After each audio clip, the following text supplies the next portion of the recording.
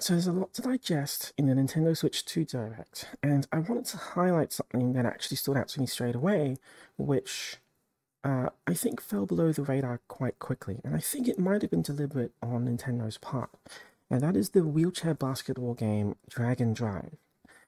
Now, the basic idea of this game is that you're using the new mouse functions on both Joy-Cons at the same time to to control the wheels on your wheelchair and turn and such like that.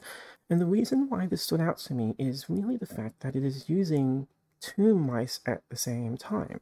I was trying to figure out how to highlight why this is actually a big deal to me and quite possibly to game developers more so than game players, until I saw this interview from Nintendo Life with Nate Bildorf, who used to be a presenter on Nintendo Treehouse back when Iwata was still alive, but now he's moved to upper management, and he says this, quote, "But it made me start thinking, are there dual mouse games out there?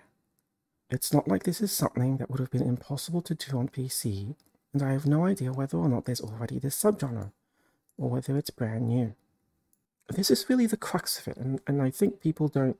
I wonder how many people actually know of this, but the answer to this question, are there dual mouse games out there, is no. Not at all. And it's not only that, but it is actually impossible to do on PC. As a general thumb, Windows only supports one mouse cursor on the screen at any given time, and it's an inherent part of their mouse drivers. There are third-party drivers that experiment with having multiple cursors, and perhaps there are some programs or experimental student games, but for the most part, this type of game doesn't exist and has never existed. And I'm fairly confident enough to say that firmly because I study input in video games, and it's one of my strong hobbies, and I've been lucky enough to actually play with a lot of them. I've played with dimmer dials, I've played with phone touch-tone pads, I've played with TV remotes, calculators, and, you know, of course, the Wii remote and controller.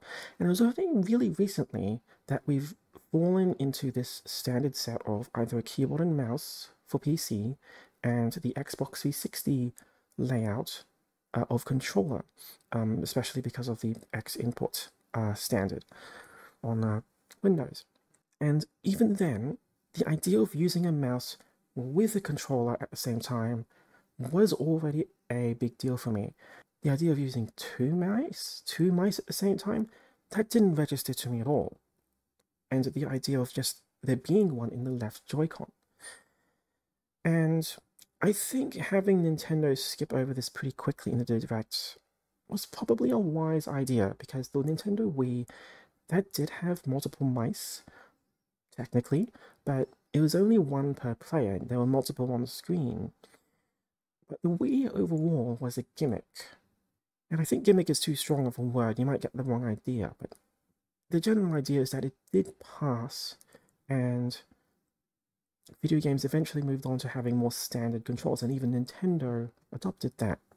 But even then, they're still experimenting. Nintendo is still experimenting with inputs and trying to mix inputs in unique ways. And I think with all of this stuff on a Nintendo Switch, where a controller style input, a mouse style input, and even touchscreen input and gyro input are all in here, I think that's a big deal.